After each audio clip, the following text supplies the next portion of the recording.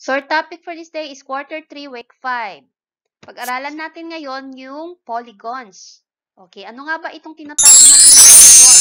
So, ito yung closed figure formed by joining 3 or more, 3 or more line segments that meet only at their end points. And how do we call that one? We call that vertex. Okay, so we use letter to name the vertices. You are watching Tutor Mej. Okay, let's have the regular polygons. So, our regular polygons are polygons with all sides equal in length. O, take note of that, ha? Pare-pareho yung length measure of its sides.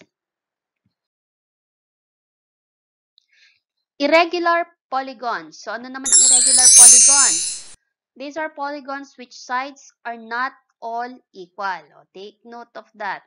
Tingnan natin, ito at ito pareho. Pero, this side ay iba na sa size nitong side na ito.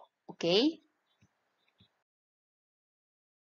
Convex polygon, ito yung pag naglagay tayo ng ating diagonal connecting the vertices, makikita lang ito doon sa loob ng polygon.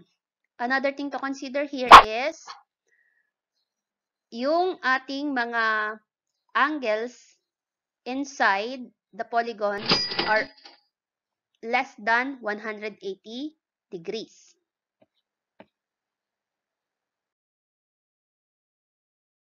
Okay, ano naman tong concave polygon? So, concave polygons will always have at least one reflex interior angle. O, take note ha, reflex. Pag sinabing reflect, it will be more than 180 degrees. And you have to consider this, na kapag ka ang mga vertices ay pinagdugtong natin, they will create diagonal outside the given polygon.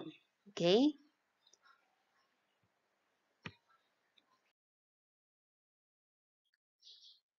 O ayan, alam mo na ang concave at convex. Ngayon, subukan naman natin ang iyong pagkatuto.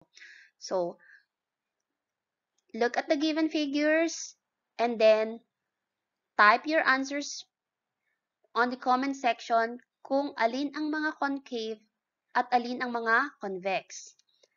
Okay, so abangan sa next video ang sagot. Salamat sa iyong panonood. Sana may natutunan ka sa araw na ito. Like and subscribe Tutor Mej